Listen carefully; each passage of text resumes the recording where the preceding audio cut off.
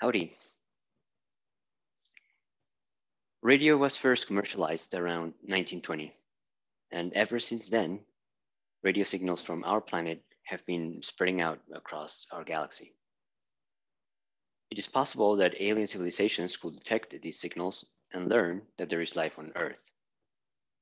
In the 90 years that the signals have been spreading at the speed of light, they have created a sphere with a radius of, well, 90 light years.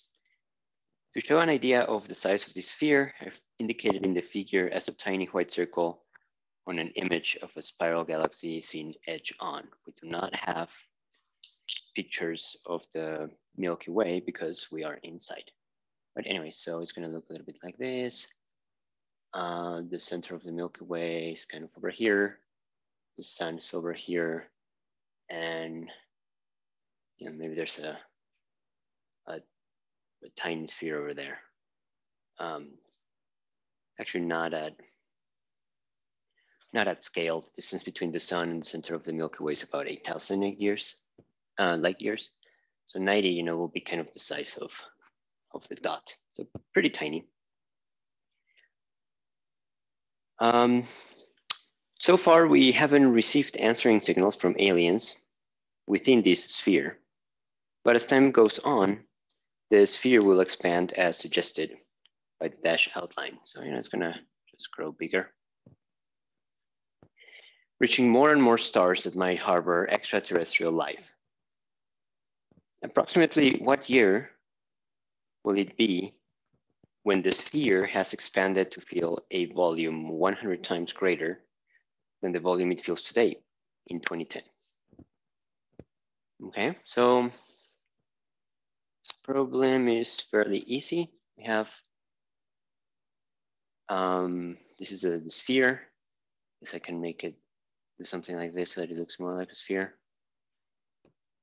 There's gonna be a radius, right? So the radius, and I'm gonna call it radius in 2010. The radius in 2010 is 90 light years. So the volume in 2010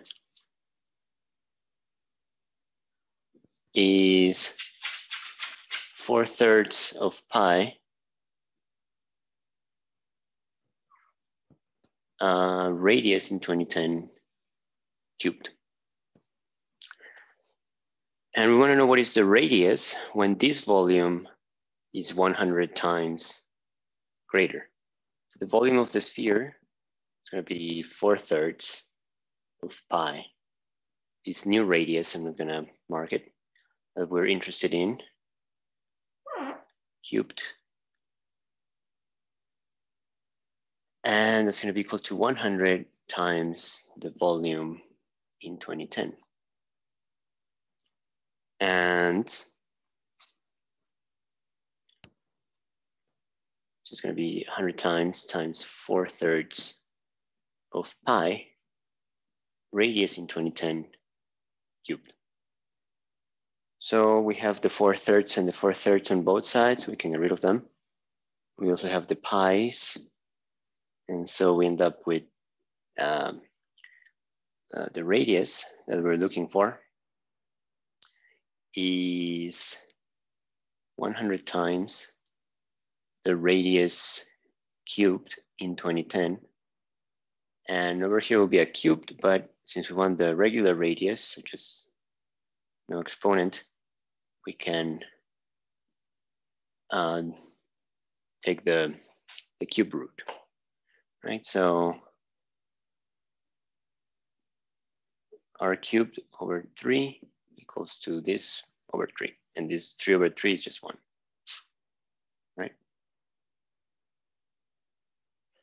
So the radius is going to be 100 times 90 light years cubed to the 1/3. And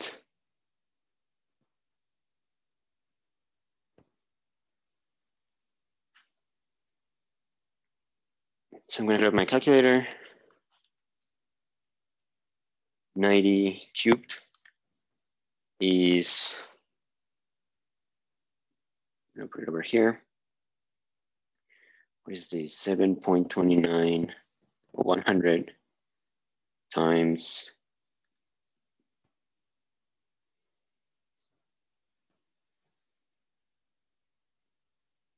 times 10 to the 5 light years cubed.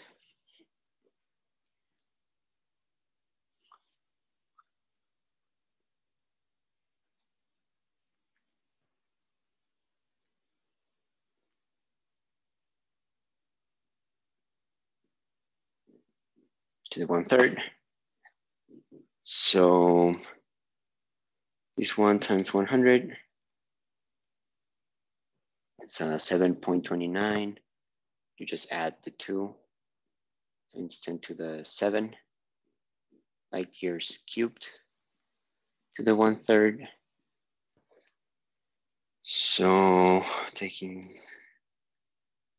1/3. So the radius is 417.7, which we can round up. Let's say it's 418 years. Light years. So initially we had light years cubed, but then we have this 1/3. So this is just light years.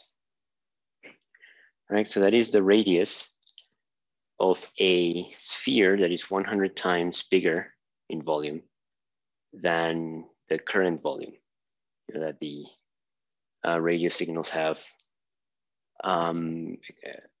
expanded into space. Approximately what year will it be when the sphere has expanded to fill volume 100 times greater than the volume it fills today in 2010? This problem was written in 2010. So, well, it's going to be started in 1920.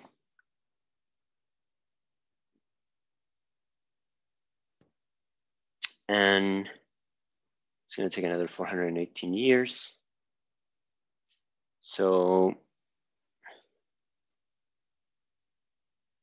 that is 2338.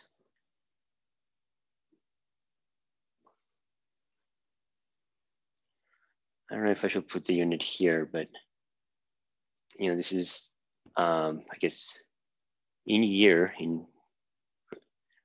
our year, 2338 is when this volume is going to be 100 times bigger. So maybe we will be detected by extraterrestrials. It's kind of difficult, perhaps unlikely, because as the waves, expand in a sphere, the intensity of the wave decreases. So it might be very difficult to detect. For example, right now we have the Voyagers, right? That they just, I guess, left the solar system, went into interstellar space, and I think it takes something like 2 days. So they're like 2 light days away, and already their signal is like extremely weak. So, to detect signals from the stars that are created by a civilization will be pretty tough. That being said, we don't know what technology they might have. And I just want to say that the Earth and the Sun, obviously, they're radiating in most wavelengths, including radio wavelengths.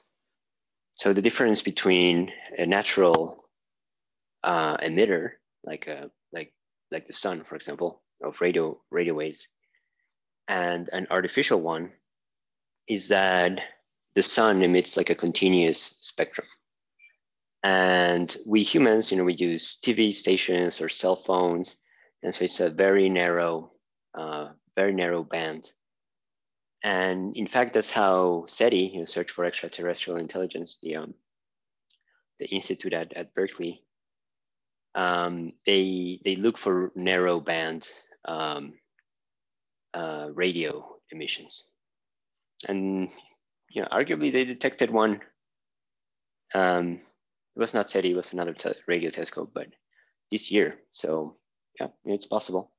So coming from Proxima Centauri, which is the closest star to the sun, so it'll be pretty exciting if the closest star to our sun harbors life. We'll see. All right, thank you.